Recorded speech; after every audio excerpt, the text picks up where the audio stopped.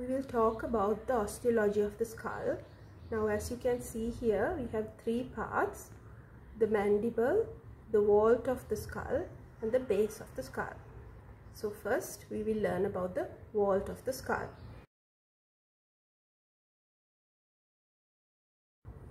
Now this is the skull vault. Okay, so you can see that it has several parts. Okay, so it's made out of the frontal bone anteriorly, then the parietal bones on either side laterally, then the occipital bone posteriorly.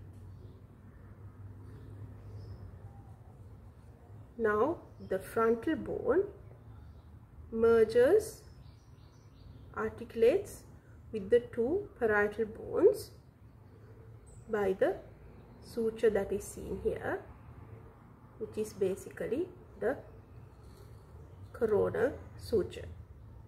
Okay, so it's called the coronal suture because it's like a crown, would wear a crown like this. Okay, then this suture here, right, this suture that runs like this between the two parietal bones, we call this the sagittal suture. Okay, so if you follow the sagittal suture down like this, okay, you come to the occipital bone, and here you can see a triangular like suture which is called the rhomboid suture. Okay, so this is a small part of the occipital bone that we can see. Now these sutures, as you age, will become fused, right? They will calcify. So this is looking at the vault on the superior surface. If you turn the vault like this and look at the inferior surface, again you can see the sutures. So here the rhomboid suture here, okay, then sagittal suture here, and the coronal suture here. But you can see that most of it looks ossified, right? That is because the sutures start to ossify from the inner plate of bone, right? So from inside to outside it will ossify.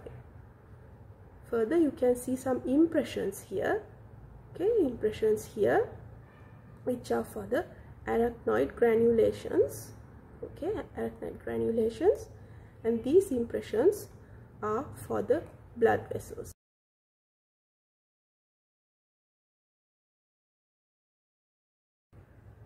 Now we will talk about the base of the skull.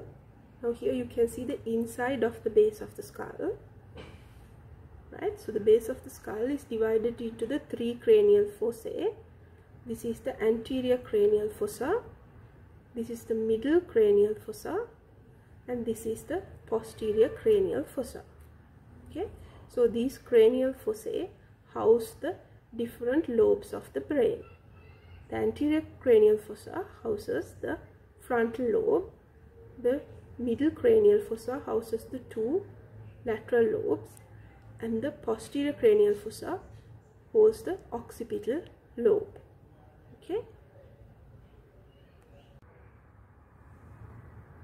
Now if you look at the anterior cranial fossa, this part is actually the roof of the orbit, okay, and that is the frontal bone. Then you come to this bone, which is the sphenoid bone. It has two wings, the lesser wings and the greater wings on either side, and then the body of the sphenoid. Okay, so the anterior cranial fossa is made out of the frontal bone and the sphenoid bone. Then down here you have the Petrous temporal bone. Okay, so this is the thick part of the temporal bone, that is why we call it the Petrous temporal bone. Okay, and then this part is the squamous part of the temporal bone. All right, so that those two and the parts of the sphenoid bone here form the middle cranial fossa. Then below here, the posterior cranial fossa is made of the occipital bone. All right, this part is of course the Petrous temporal. This part is the occipital bone. Now let's look at some openings in the base of the skull. Now in the anterior cranial fossa, this obvious opening here is called the cribriform plate. Okay, so here you can see small area like a sieve. Okay, here, so from these small nerve fibers from the nasal mucosa come up. Okay, so this is actually through the olfactory epithelium you get small nerve fibers coming up into the cranial cavity. Okay, and then if you look at the sphenoid bone, you can see here what we call the two optic canals. Alright, two optic canals where the two optic nerves come out. Right, so they come out like this and they cross each other somewhere here. Now this part here is called the sella turcica. So the sella turcica is where you get the pituitary gland. Alright, so the pituitary gland will sit here on what you call the pituitary fossa, and you will get the optic chiasma where they cross each other in front. Okay, so this part here actually is a very important structure.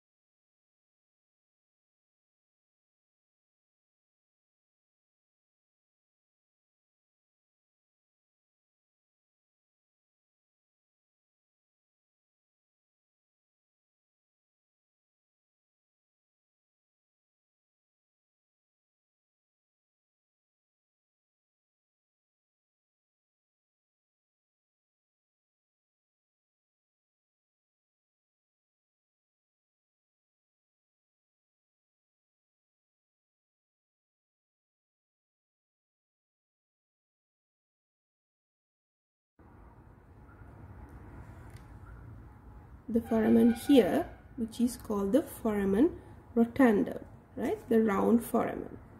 Then below that here is what we call the foramen ovale or the oval foramen. Okay, because of their shape they have given them different names, right? Foramen ovale here and the foramen rotundum here. Okay, and then here you can see a tiny foramen called the foramen spinosum. Okay, foramen spinosum. Okay, so here you have the supraorbital fissure here, the foramen rotundum here, and the foramen ovale here. Okay, so here you get what is called the trigeminal ganglion. Okay, and the trigeminal ganglion has three parts. Okay, the ophthalmic, the mandibular, and the maxillary. Okay, so these three parts leave the skull through the supraorbital foramen, foramen rotundum, and the foramen ovale. Okay, and then if you look at the foramen spinosum, you can see a small impression arising from it and moving up like this. Okay, so this foramen actually, from it you get the middle meningeal artery arising. Alright, so if you turn it like this, from here, okay, it's a little difficult to see the tip. Okay, but from there, here you can see the tip there, right? That is where this is where the maxillary artery will be, like this. Okay, so from that you get the middle meningeal artery going through the, right, going through this foramen here, and then coming out here in the middle cranial fossa. Okay, then we'll look at what is called the foramen spinosum. This is the small foramen here. Okay, So if you put this wire in here, right, and then you turn around, and you can see that it is coming out from there. All right. Okay, so this is the infratemporal fossa here. Okay, so where it's coming out, just look at that. All right. Now let's look at the carotid canal. Now here, this is the carotid canal, right? So this is how the carotid artery will come through, right? So if you turn it like this, you can see here, right? So that is the carotid canal. Okay, so the carotid artery reaches the cranial cavity through this carotid canal. Goes up like this. Okay, now let's look at the Petrous temporal bone. This one here on the side, you can see a small foramen here, right? So this is the internal acoustic meatus. All right, so this is where the nerves come out, right? So here you get the inner ear and the middle ear here. So the vestibular cochlear nerve and the facial nerve travel through this foramen. Okay, and then here down here you can see the foramen lacerum continuing. Okay, and this big foramen here, the largest one, is called the foramen magnum, the large foramen. Okay.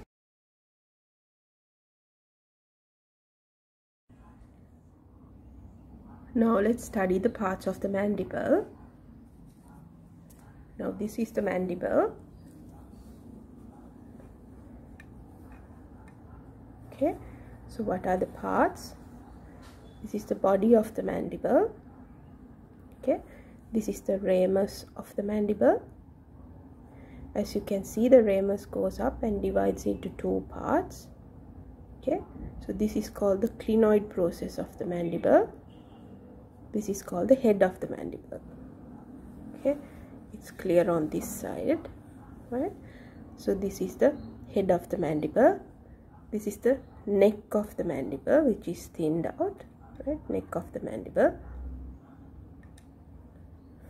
All right, and here this is called the angle of the mandible, right? And then if you look at the anterior aspect, okay, so there is a foramen here, which is called the mental foramen. Okay, this foramen, it's called the mental foramen. So there are two foramina. Okay, and through here you get what is called the mental nerve. All right, mental nerve. Now this is the alveolar process of the mandible. This is where the teeth are, right? So these are the sockets for the teeth. So just like the maxilla, the mandible also has sockets for the teeth. All right, and here you can see an area here where there is only bone. Okay, there is no alveolar process. So what has happened here is that the person has lost their teeth while they were alive. All right, and they have lost the teeth, either removed or just fallen off. And then the alveolar processes, when the teeth fall out, they get denuded, right? Denuded, they get broken off like, and you get a flat area like this. However, here if you look, you have the sockets, right? The sockets are present, but there are no teeth. Okay, so that means basically that these teeth were lost after the person died actually, right? So during processing or during the when the bone was being handled, the teeth have fallen off. That is why the sockets or the sockets in the alveolar bone are still present. Sockets in the alveolar bone are still present. Here also you can see a smooth area, right? So there may have been teeth here which have fallen off before the person has died, right? So you can say that these teeth have fallen off after the person has died, and the teeth here have fallen off before the person died. Okay, right, so then you look at the inside. Okay, then you can see another foramen here. This is called the mandibular foramen. All right, mandibular foramen, and the mandibular nerve and vessels go through here. All right, and the mandibular nerve and vessels supply the teeth with nerves, and blood vessels and nerves supply the teeth.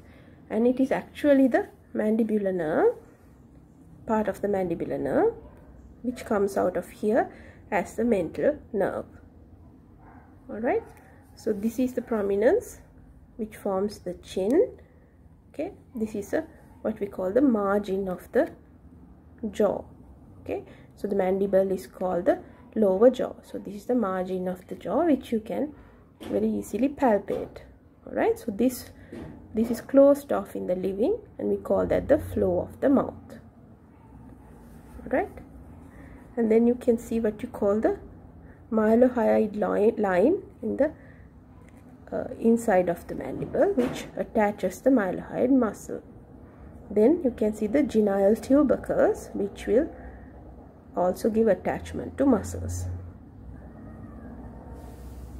Okay, and on this you can see, I mean it's not visible, but there is a line which has the mucosa attaching to it, right? So the flow of the mouth will have the tongue in it, right? And the mucosa will reflect onto the bone, making the mucoperiosteum, then go on towards the flow of the mouth, right? So here there's a line where you get the mucosa attaching. Okay, so that line is above the mylohyoid line.